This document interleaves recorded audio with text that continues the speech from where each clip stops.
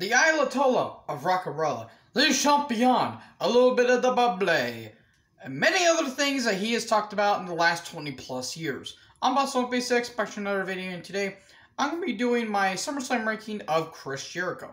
Now, in my previous video, I talked about Bray Wyatt and the match I'm going to be talking about here again a little bit. Chris Jericho has certainly left an impact on SummerSlam. Has every match been good? Not really, no. There's some stinkers that he's had. But a majority of the lists that he's been on, there were some pretty good underrated gems here.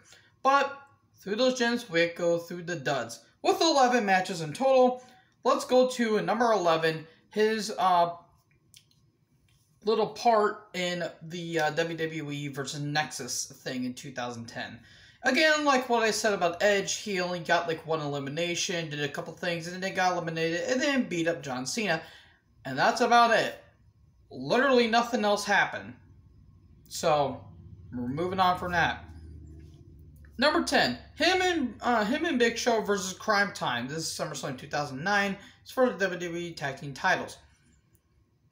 It's really sad to talk about Shad Gaspard considering what happened to him earlier this year, or was it last year? I think it was earlier this year, I believe. It's really sad to hear what happened to Shad. Man died a hero, saving his kid, and all that stuff. He wasn't terrible in the ring, though Jericho kind of gave him shit because, you know, he said he wasn't protective enough. Crime Time weren't my favorite tag team. They managed to make that gimmick work. But at the same time, they were all worth the fans, and I can see why people like them. With that said, this match was just kind of meh at best. It wasn't really anything to write home about, to be honest. So, we're going to move on from one tag team to another tag team match. Chris Jericho and Kevin Owens versus Enzo and Cass. This is SummerSlam 2016, comes in at number 9. Match wasn't really anything to write home about, except Owens being Owens and, you know, doing whatever the hell Enzo construes to be a dance move. The less said about Enzo and Cass, the better, but anyways.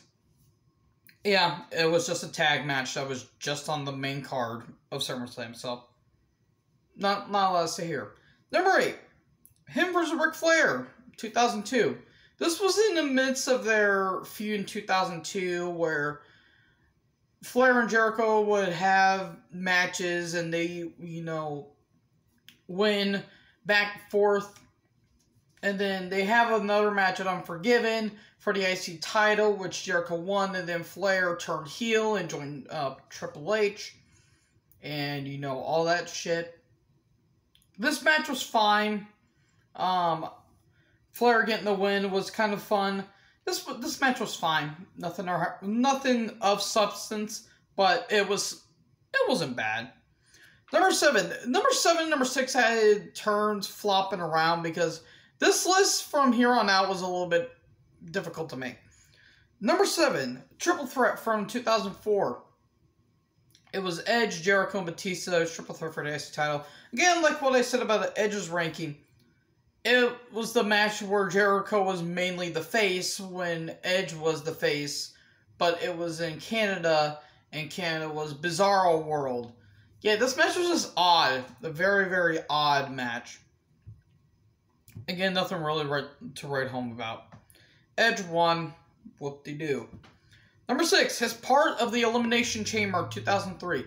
This is where people may get a little, you know, they may give me a look in this video saying, really? You put that here and that little, you know, not in the top 5? Here's my reasoning. Yes, Jericho did fantastic in this match. He took a spear through the pod. He had a great showing with Michaels, and he did a good showing with Nash with that little feud. That was like a brief feud where I think after this, Nash went to go film The Punisher, which is a film. That's all I'm going to say. That's a film, and it's not terrible, but it's stupidly fun. I'll just put it at that. And that little thing, and then he, you know, joined up with Randy Orton. They took, you know, they kind of, you know, joined forces in the chamber, and then Jericho did Jericho shit, and then just got mauled by Goldberg. So yeah, Jericho did good in this match, but mainly the only reason why is because I said this before in the worst Elimination Chamber matches video. The ending killed it for me. If Goldberg would have won the match, this would have been way higher. And this would have been probably one of the best Elimination Chamber matches of all time.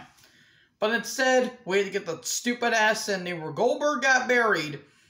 And Triple H had a groin injury, hence he had to wear biker shorts.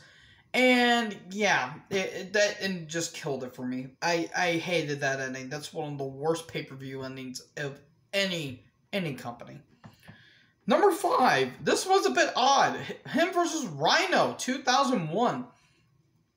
This is when Jericho was, talking shit about Steph, calling her, disgusting, bottom-feeding trash bag hoe, I think. And then talk about how big her implants were. I think she actually had implants. Because her tits were, like, up to here. They were ginormous. And him and The Rock were just talking shit about Steph. It was absolutely hilarious. And Jericho saying, I'm going to take that nasty, greasy, disgusting animal. And then he says, and I'll get you too, Rhino. Jesus, the shots that Jericho was taking was just absolutely hilarious. This match, I thought was fun. I remember this is one of Rhino's best matches in WWE. The gore on the outside, the airplane spin, a lot of good stuff here. SummerSlam 2001, very fun show despite it being in the midst of the evasion angle. This was a great match. I absolutely liked this match. I thought it's not the best match on the card because that Austin Angle match is beyond superior from this match. But this match still held up for what it was. Number 4, versus Bray Wyatt, 2014. Again, like I said with the Wyatt SummerSlam ranking matches, it was fun. A fun match. Again, fun match. That's all I need to say. Number 3, Jericho versus Ziggler, 2012. This is when Ziggler still had the Money in the Bank briefcase at the time. This is when Jericho came back because he returned in 2012 at the Royal Rumble to an amazing pop at that arena. And then he had that feud with Punk, which was pretty damn good in my opinion. Their Mania match was pretty good for what it was. And then they had an amazing Chicago street fight because it's the Allstate Arena and therefore everything in Chicago kicks a lot of ass. Then I think he took a break for a little bit. He was floating around the world title scene still, but then he feuded with Ziggler. And this match was pretty damn good. This was a pretty damn good match. I really enjoyed this match. For what it was, very, very fun. Jericho proving he could still hang with the Young Bucks. Not those Young Bucks. Ziggler at least has some personality. Or some of it. But anyways, match was fun. I enjoyed the match. Number 2, Jericho vs. Cena, 2005 for the WWE title. This is when the fans started turning on Cena a little bit. Not like that. Stop thinking about that. You know who you are. This is where fans were starting to boo Cena because they're like, okay, he's starting to get crammed down our throats a little bit. This is when Cena was still pretty green at the time. He got way better as the years went on.